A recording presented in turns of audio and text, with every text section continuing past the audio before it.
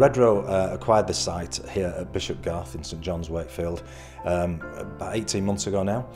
It's a former police training centre, and there was a character here, a guy called Tom Butler, who was quite revered as a drill instructor and a police cadet trainer, and he influenced a lot of people's lives. Today is about Tom Butler, who was the old police sergeant here at Bishopgarth, the old police training centre. We hosted the event today in Tom's memory because of the years that he served in the police force, and it was only fitting after he passed away that we thought, because of the time that he spent working here, that we would name a street after him in his memory.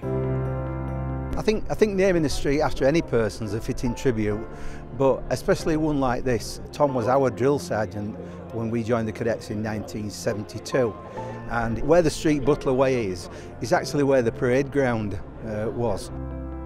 In April last year we had a reunion where there were about 62 of the cadets that joined us, and at that time I'd approached Redrow already and asked if there were any chance of naming the street after Tom, and they did agree to it. You'll probably remember old classrooms, training rooms, a lecture theatre and doubtless the parade square, where we are now providing 112 new 2-, 3- and 4-bedroom homes. And I hope that you'll all approve of the work we're doing to bring it back into vibrant use. I'd like to invite Tom's wife Teresa and son John, not only to declare Butler Way open, but also to officially open our new show homes for us all to see. When we turned the corner, I couldn't believe how many people were here. And to think, you know, some of them travelled miles, and to see cadets we met when they were 16-year-old kids and how they've turned up for him today, it's been marvellous. He would have been overwhelmed about today. He would have been really proud. Historically, Redrow have a track record of involving themselves with the communities in which they build.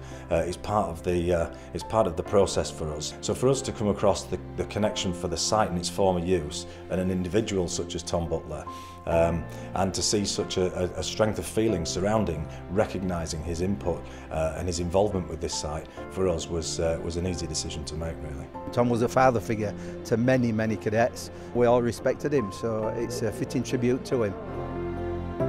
In the final act of policing here at Bishopgarth, which chokes me, I'd like you, the retired officers, to return to your domestic duties in a tribute to our good friend, Sergeant Tom Butler.